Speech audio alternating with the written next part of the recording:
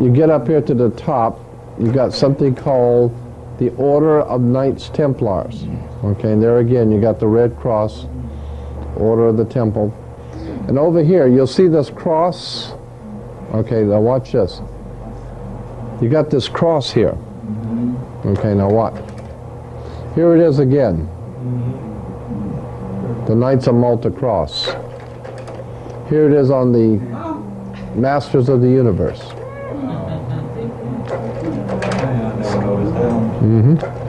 Stop you for a second.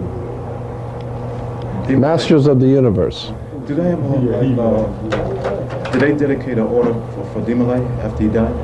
Oh, sure, absolutely. Jacques de Molay, when he was put to death in the 15th century, they made an order for young boys. They was called the de Molays. Okay, somebody mentioned to me, I was talking about 3 weeks ago, and they said that Jeffrey Dahmer and the son of Sam, their parents were involved with the de Molay school. I mean, they were part of that order. Yeah, well, wouldn't surprise me none. All them crazy members of it. So is that supposed to be a Freemason order? Yeah, but it's for young boys. Okay. Just for young boys. It's called de Molay. Now here it is again. Use our Masters of the Universe. Now, it's also, here it is again, okay? It's also used for the Los Angeles Fire Department uses it. See?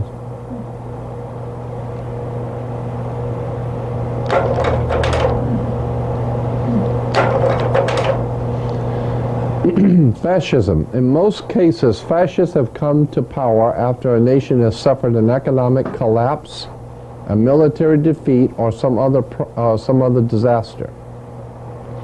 The fascist party wins mass support by promising to revive the economy and restore national pride. We're talking about fascism. Now watch. Fascism is severely limited under, personal liberty is severely limited under a fascist government. The government also controls newspapers, radios, and other means of communication.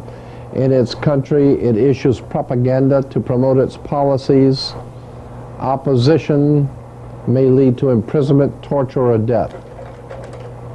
Here is a fasci. Here's the French Grand Orient Temple Masons dancing around the maypole, and that is a fasci.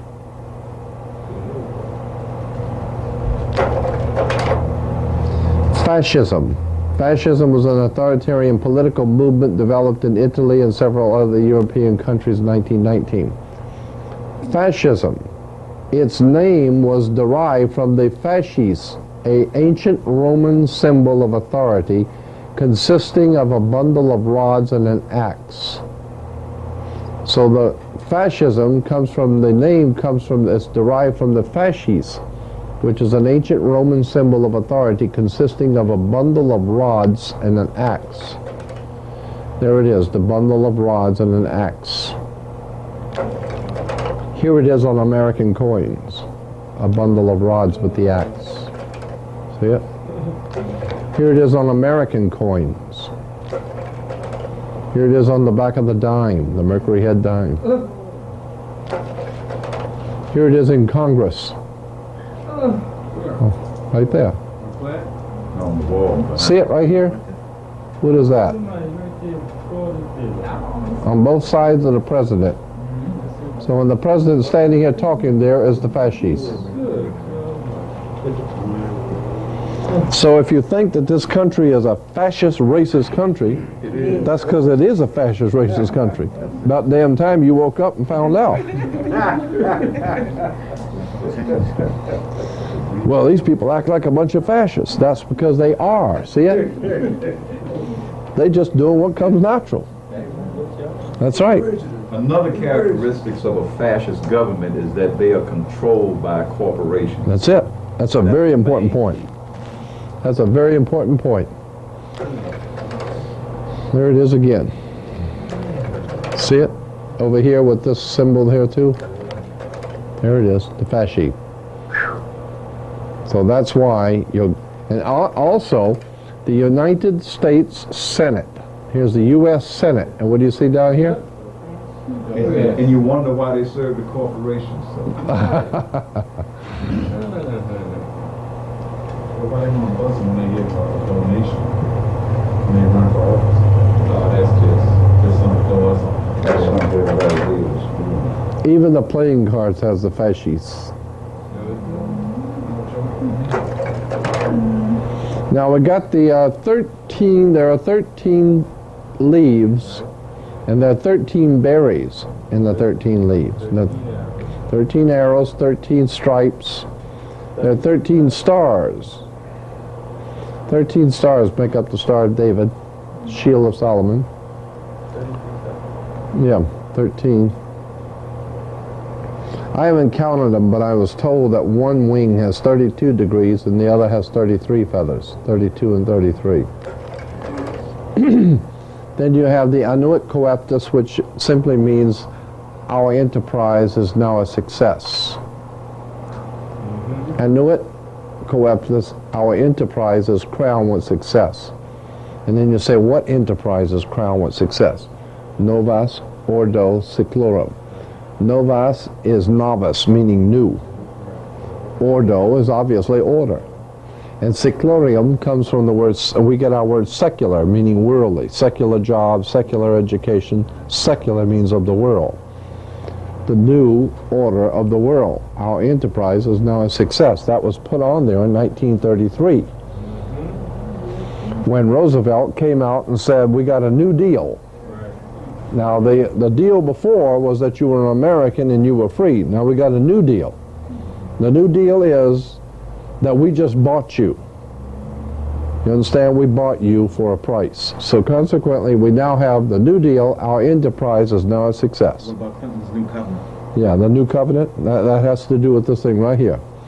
And on the bottom of the pyramid, you'll see MDCCLXXVI, standing for 1776. There are 13 layers on the pyramid. Everything is done in sequence of 13 because of Jesus and the 12. Jesus and at 12? Jesus and his 12. Disciples. The 12 disciples plus the master makes 13. That's why 13 is an unlucky number for you. Because that's a number that's used by the Illuminati. The 12 apostles plus the master makes 13. 13 is the unlucky number because it has to do with a very high form of occult magic, and you don't need to know nothing about it. So don't even use 13. It's unlucky for you. That's a number only the masters know and understand. So that's why 13 is unlucky. Now, here is something interesting you probably have never seen ever. Have you seen this one before? Okay. Have you ever seen this on a dollar bill?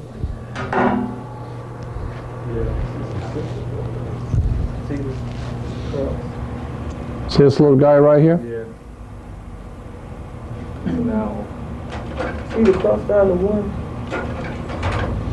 See Here the he cross is. behind the one? Huh? See the cross behind the one? You can barely make it out. It's because it got other lines in it. Right here.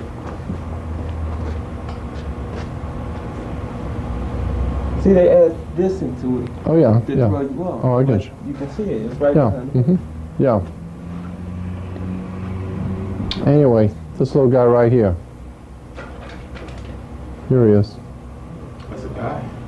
No, it's an owl, a little owl. It's a symbol of the Bohemian Society.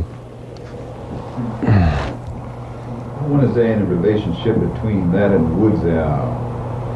You remember that became the mascot for the whole conservation effort or something, the woods owl? And then they started taking up the land and all. Wouldn't surprise me none. It sure makes sense to me. Has that always been there? No. Or they just put it No, there no. about 3 or 4 years ago? No. They put it there about, I think about 20, 25 years ago, 20 years ago. Yeah. There's, that's Albert Pike. Yeah, Albert Pike, the Grand Master of World Freemasonry. Yeah. He was thinking to himself, boy, if you chumps knew half of the crap that we're doing. If you chumps ever found out what we were doing, you'd be real big time, disappointed. Yeah, I've been on mushrooms for 41 years.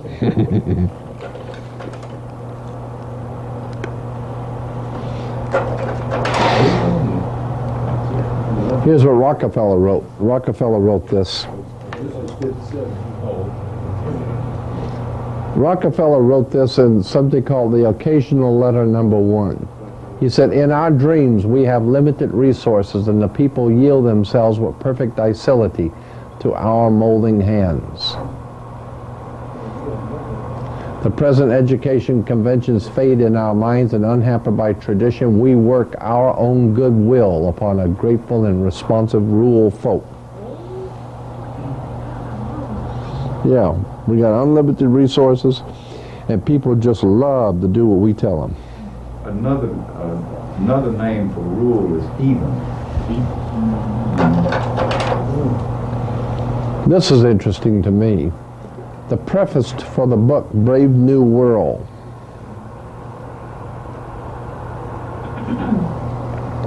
And in the preface for the book Brave New World back in 1948, the 1948 edition, we're talking about back in 1948, this was said, quote, as political and economic freedom diminishes, as the political and economic freedom diminishes, sexual freedom tends compensatingly to increase.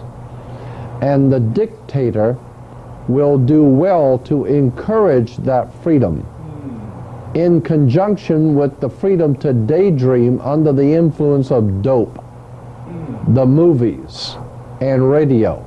It will help to reconcile his subjects to the servitude which is now their fate. What is that in? That was the preface to Brave New World by Aldous Huxley, by Aldous Huxley. Brave New World. You can still get that?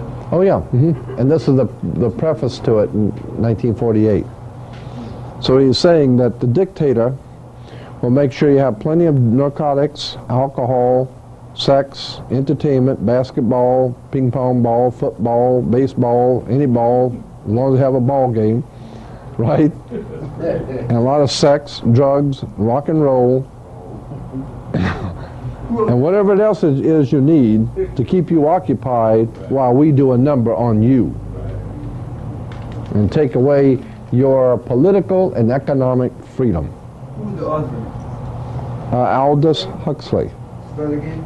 Aldous Huxley. Huxley. Aldous Huxley. It's a very famous book. All you need to do is just remember Brave New World. It's very famous. Like Machiavelli. Yeah, absolutely. This is on the same tradition. Right. This is the one I'm going to conclude on. I could go on all night, but I'm not going to. This is the one we're going to conclude on. Here is from the California Legislature, 1953 regular session. Now this is back in 1953. Published by the Senate of the state of California. That's the 11th report, the Senate Investigating Committee on Education. Education in the state of California, published by the Senate.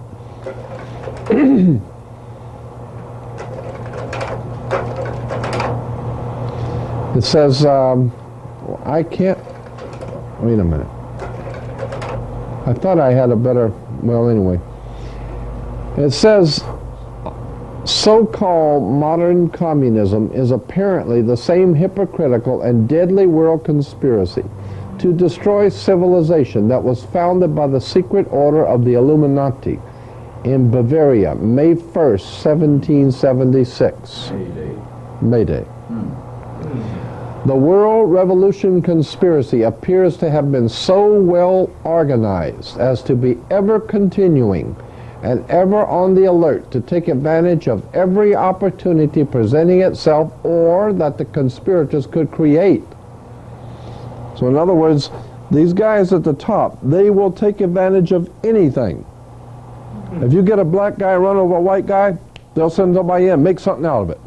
They'll say, that was planned, that was purpose, he did that purpose, and cause this division. And Malcolm X's daughter daughter's trial, or I think a court date is Right. May the 1st. Right, good. Is there symbolism there or what?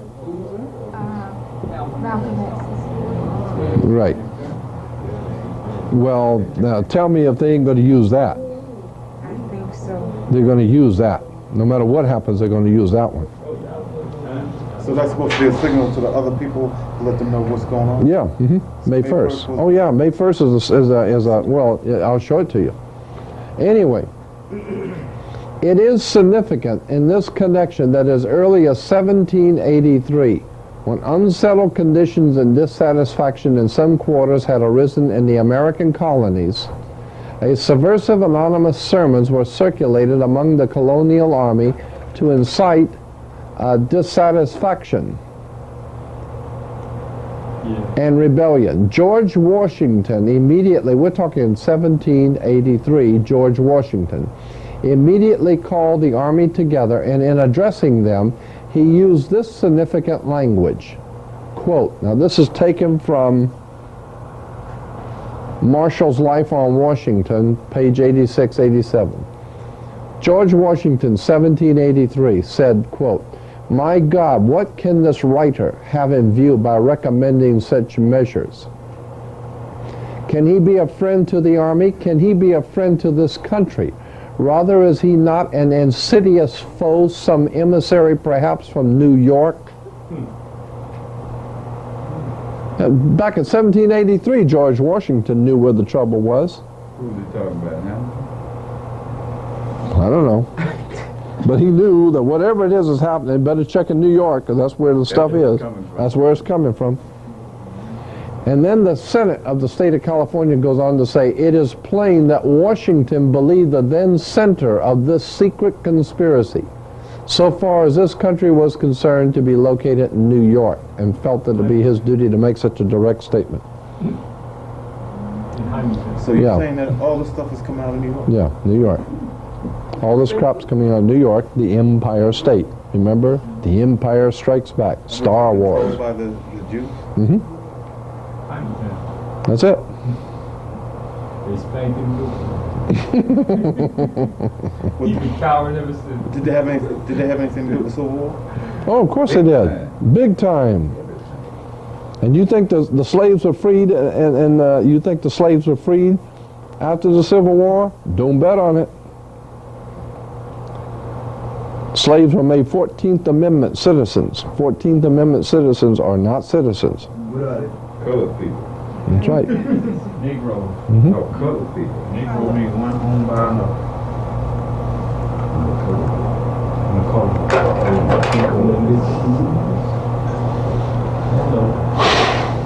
It is recognized that May 1st as the recognition of May 1st, 1776 as the founding date of the World Revolution conspiracy is not difficult to understand when it is realized that May Day is frequently celebrated even in recent times by rioting and bloodshed on a worldwide scale.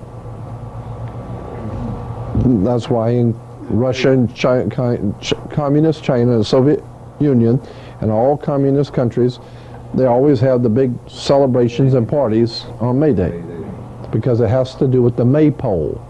The maypole is the male resurrection, the male erection. It's the male symbolism, and it has to do with revolution. The book, Fire in the Minds of Men, this book traces the course of the revolutionary fate from its earliest origin in occult Freemasonry to the allegedly scientific Marxism of today. So, What's the name of the book? Fire in the Minds of Men. We've got a little more, but I'm going to stop for tonight. I'm going to let it cool off a little bit.